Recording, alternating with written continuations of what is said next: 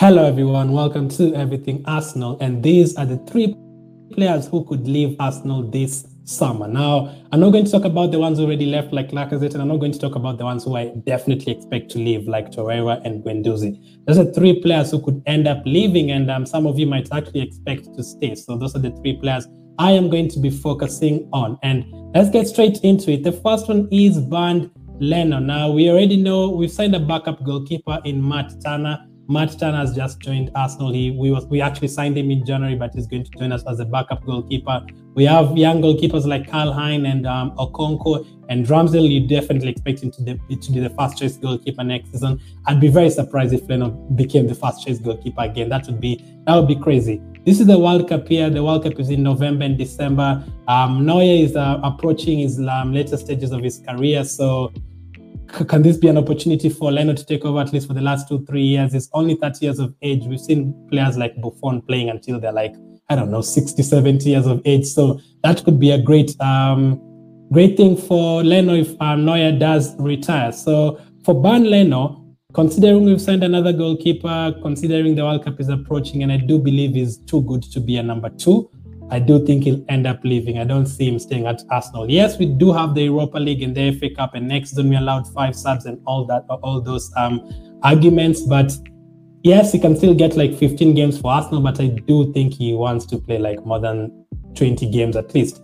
The World Cup, we play 15 games in the Premier League before the players leave for the World Cup. So if he was at a team like, let's say Brighton, and he played those 15 games plus another couple of Carabao Cup games, that would be enough to suggest maybe to actually show the German coach something and for him to get picked. So Bernd Leno is the first goalkeeper or the first player I expect to leave Arsenal this summer. The second one is Rob Holding. Now, Rob Holding has been here for a long while. He's still 26 years of age though, but it feels like he's been here for 10 years. But here's something about Rob Holding. He's been at Arsenal for 6 seasons, but he's only ever played more than 20 games once. That was in the 2020-2021 season where he played next to Gabriel for more than 30 games. That's the only season where he played like nearly more than 20 games. In the other seasons, he's played 8 games, he's played 9 games, he's played 10 games for an entirety of a season. He's never been the first choice. He's been backup to players like Mustafi. I mean, being a backup to Mustafi shows you something. He's been a backup to players like Socrates. He's never been the first choice option for Arsenal. And surely being 26 years of age, he needs to move somewhere else where he's guaranteed first team football. There's other teams that would take him and he'll definitely play. Like Southampton, if he goes there as a centre-back, he'll definitely play. If he goes to teams like Crystal Palace, maybe play next to a Mark Gay or something. If he goes to these promoted teams like Fulham, he'll definitely play. You saw how Chambers did at Fulham.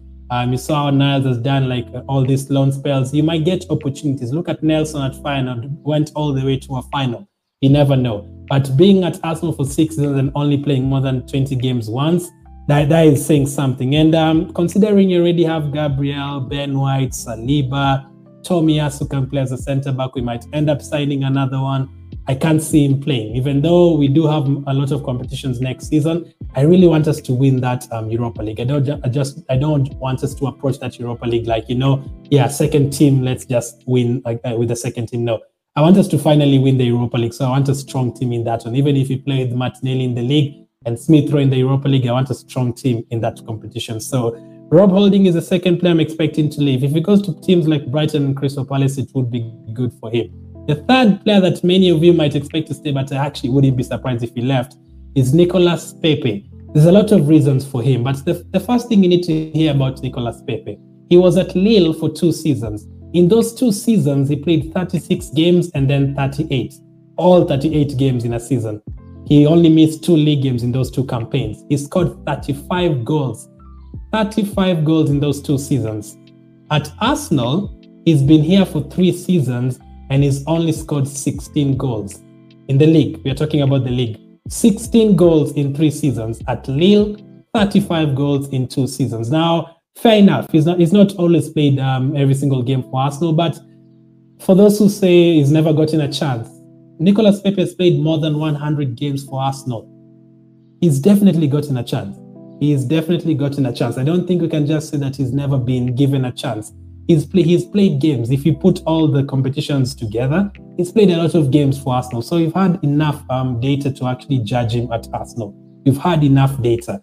In his first campaign, I think he played 31 games. The next one, he played like 27. Last season, I definitely do agree, did not have enough opportunities. I definitely do agree with that. He definitely did not have enough opportunities. But let's be honest, if he wasn't signed for £72 million, I think you'd already have gotten rid of him a long time ago. I think the only reason he's here is because we signed him for £72 million and you don't want to go on a loss.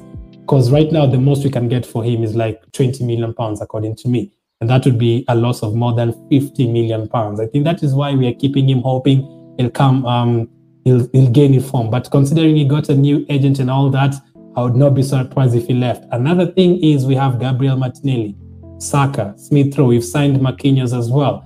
We've been linked to players like Gnabry and Rafinha. That could only mean they'll play in that right side and Pepe might not play. So I'm very, very wide for Nicolas Pepe. Would I want him to stay? I don't think so, man. I don't think so. I feel like there's other players better than him. He's not the only player who's had a hard time at Arsenal. He's not the worst player who's played for Arsenal, but I'm not saying that. But we've seen players like Shamak coming from France and struggling. Guendouzi came from there, only played like a season, and then Arteta got rid of him. That's another thing. Does Arteta really like him? I don't think so. And he's getting rid of all the Emirates players and some of the Wenger players. He's building his own team, so understandable. And Pepe is not part of his own team. The likes of Saliba are not part of his own team. So he wants his own guys. And if he signs like 6 players this summer, that's a full Arteta and Edu team. So that's going to be very, very interesting. But those are the 3 players I expect to leave: Bernd Leno, Rob Holding, and Nicolas Pepe. Now, I would not be surprised if we got rid of players like Bellerin, as I said, Maitland-Niles, Cedric Soares, Tavares on loan. There's a lot who could leave, but those are the 3 that I do expect.